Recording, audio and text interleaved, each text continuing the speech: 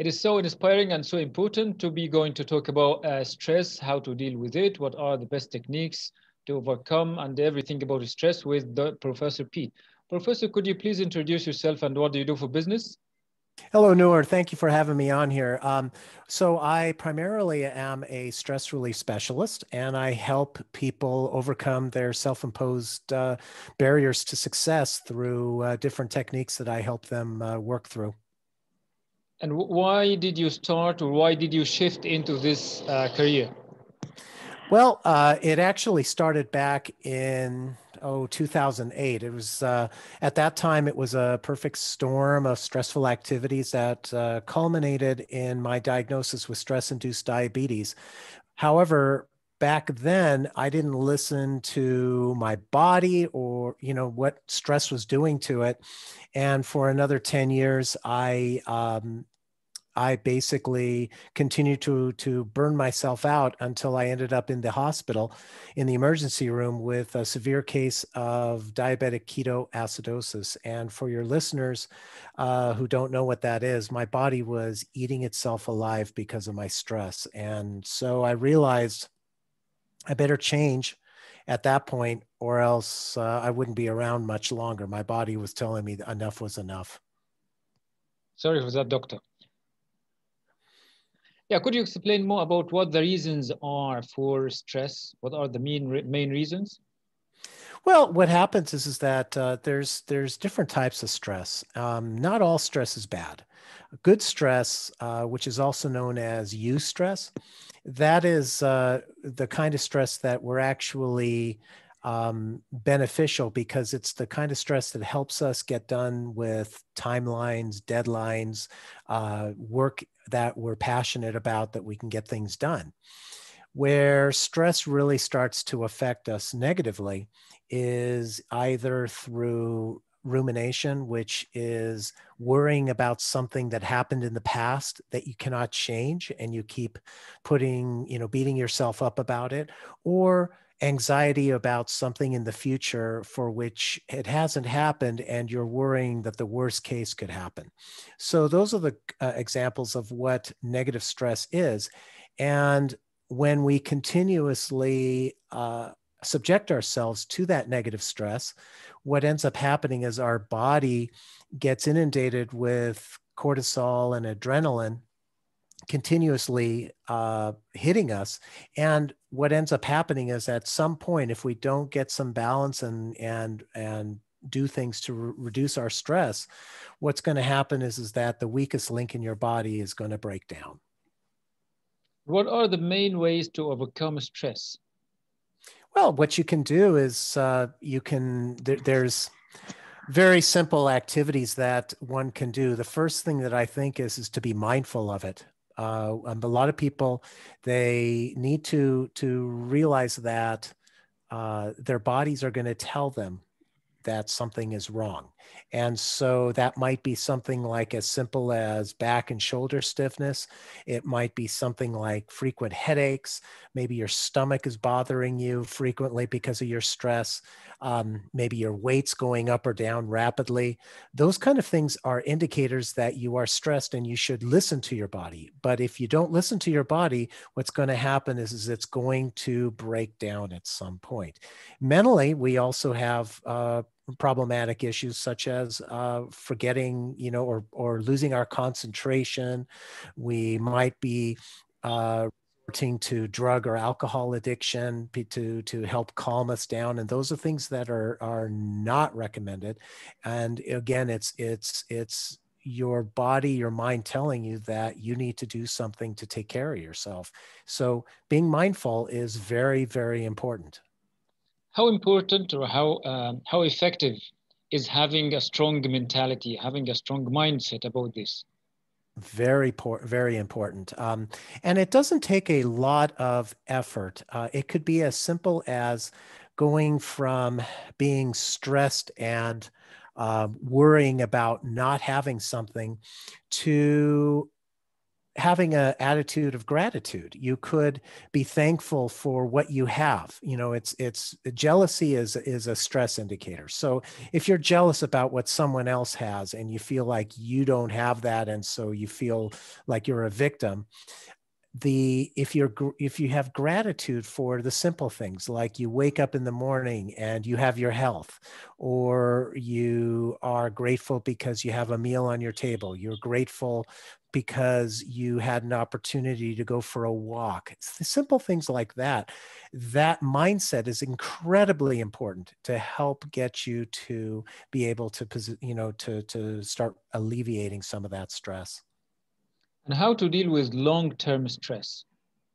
So during the research for my book, I found that there were 7 areas of our life that are the main indicators and main places where we manifest our stress from. Because what the listeners should understand is that most of our stress these days is actually mental.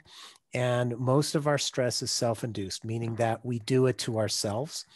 And in my research, I found that that included our livelihood or our career, our conscious mind, or the what I like to call our imagination, which is where our inner critic is. It's only 5% of our brain. Our genius, which is our unconscious mind, where our memories are stored and our habits are formed and where real change happens. Um, our physical health, the time we have available, our environment, and our network of relationships, both personally and professionally. Those 7 are the areas where we manifest the stress from. And if we can do whatever we can to keep some balance in those areas, then we will significantly reduce our stress. What implications are there if people cannot overcome this feeling? Well, my example is one. I mean, I ended up in the emergency room. I have a dear friend of mine who I met in high school, and we were best friends, and we served as each other's best men at our weddings. We supported each other as proud fathers. And 30 years after we graduated high school, he found himself very stressed out about his personal and professional life. And he too ended up in the emergency room. But with his situation, it was with intestinal cancer. And the doctors had to remove over 2/3 of his intestines. He had to undergo chemotherapy. And he told me on many, many occasions in between chemotherapy sessions that he was absolutely convinced that stress caused his cancer. And it has been proven that when we are stressed with negative stress, as I mentioned earlier, the rumination or anxiety, what that does is that causes cellular inflammation in our bodies. And that cellular inflammation is what causes chronic disease such as diabetes, cancer, heart disease, etc. So your body's going to tell you well in advance that something's wrong. Listen to your body. Absolutely listen to your body. What is your book about, and what is the best that people can learn from it? So the book Lighten Your Day, Fast, Easy, and Effective Stress Relief is a book about over 100 quick and easy stress relief tips that people can use, and almost every one of them, probably better than 95% of them, are designed to help you implement it in just 1 or 2 minutes. And that's the intent is, instead of reading a 300-page book on meditation, for example, or deep breathing, this is for the real world, for those people who are working and very busy, don't have a lot of time, and they have 5 minutes before they need to go in to have a difficult conversation or a stressful presentation, for example, and it's intended to help ground them. So it's a quick and easy read, and you pick it up, you pick a tool, you try it. If it works, great. Continue to use it, because when you find a tool that helps you and you use it regularly on a daily basis, the long-term benefits are going to be great, but you have to start today. If it doesn't work, you've only invested a couple of minutes, try another one. and see if that works. It's a very easy book to use. Perfect. What kind of feedback have you got about the book? Well, I really enjoy hearing about people who send me messages and say that they found a particular technique that really made a difference for them. And that's what I try and do in this lifetime is I want to make a positive difference to my community.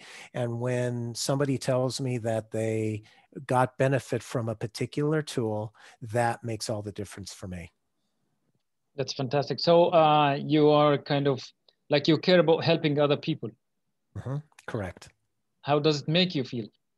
Feels good. I mean, there's this life is too short to be anything but positive. And if we look at just trying to, um, just do everything for ourselves and not be generous with our time, then, at the end of our life, we're going to be looking and we're going to be alone. Instead, I feel very grateful that I have friends, family, and associates that I really enjoy spending time with, communicating with. And that's because, I surround myself with others who are very positive. Perfect. I have another question here. Like you mentioned, mainly to overcome stress, we need to have to change our mentality and our thinking. How can people who haven't achieved something big enough in their life and are not still satisfied about their life develop such kind of mentality that will enable them to overcome this feeling? That's a really good question. Well, first of all, you have to realize that being a perfectionist where you are overly critical of yourself is not a healthy situation. You are only judging yourself. And if you judge yourself very harshly and you hold yourself up to such high standards that you can't, achieve them, you're only going to have defeat. And it's not something that's going to give you a positive step forward. So what you have to do is you have to set the proper expectations for yourself. And one of the things that I like to recommend to people, we all have dreams. We all have dreams about what we want to accomplish.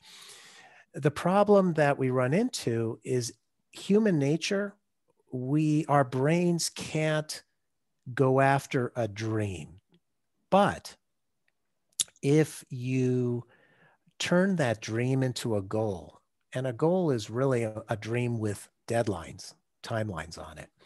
If you can do that, then you start setting yourself up for success because you start putting out there, okay, I want to achieve this in 1 year. I want to achieve this in 5 years. And you have something to strive for, but it all is based on whatever your dream is, whatever it is that really would help you feel like you have been successful. So what I always encourage people to do is dream about what it is that that would make you successful in your own mind. Dream about that, and then turn that dream into a goal, and put some deadlines on it and start working towards that goal, and always check in on either a weekly or a monthly basis. Have someone that would be willing to hold you accountable for reaching those goals. And you'll be surprised at how quickly you start manifesting and achieving what what you're dreaming. Why do our minds and why do we ourselves need evidence always to be able to change our thinking? Well, I think that we need to have evidence because we don't want to waste our time. So, if somebody is saying something and you don't believe it, you're not going to want to try it out yourself. And I'm the same way. I need to have some facts behind it. And so when I started experimenting with different tools and techniques, some of them didn't have any kind of factual evidence behind them.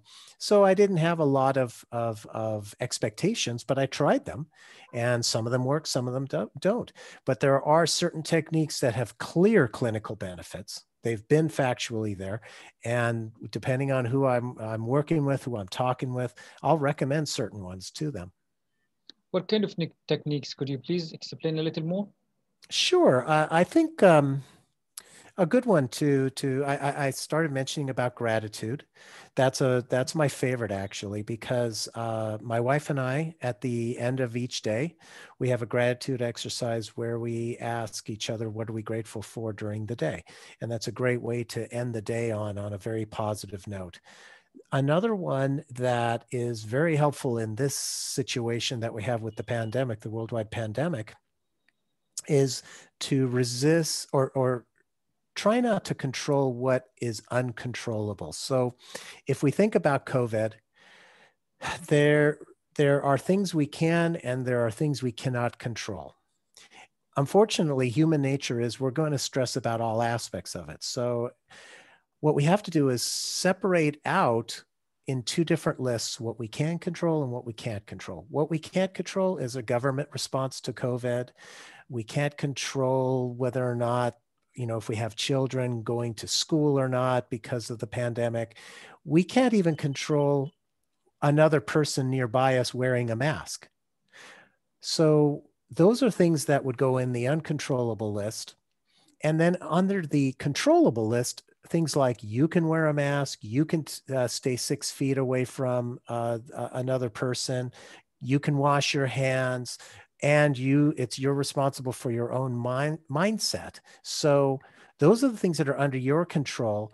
If you can focus your attention on any stressful situation, focus it on what you can control and what you can affect change.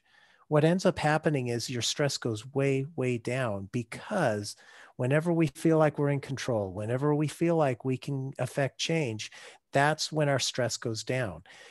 If we waste our time worrying about what is uncontrollable, it's wasted energy and we're not going to get anywhere. Yeah, that's so fascinating. Besides your book, what else can people depend on or get recommendations from? Sure. So they don't even have to buy my book. They can just go to my blog and sign up. I do a weekly stress relief technique each week for free. And they can just go and look at the ones that I've already published. There's over 100 of them there. And they can get a new one each week. So if you go to my website, petealexander.com/blog, and they can sign up, just their email, and they'll get it once a week. Fantastic. Let's get a look back into your upbringing and the environment, childhood. How does that affect your writing? Well, so I was raised in an extremely dysfunctional childhood. So stress and I have had a very, very long history together. And so there were some extremely horrible things that happened to me as a child. And so when I wrote the book, part of the content that I put in there was talking about what happened to me as a kid and some of the things that affected me as a child carried with me as an adult and added additional stress to my life as a young adult. And it wasn't until I ended up in that hospital bed where I realized I got to stop pushing so hard.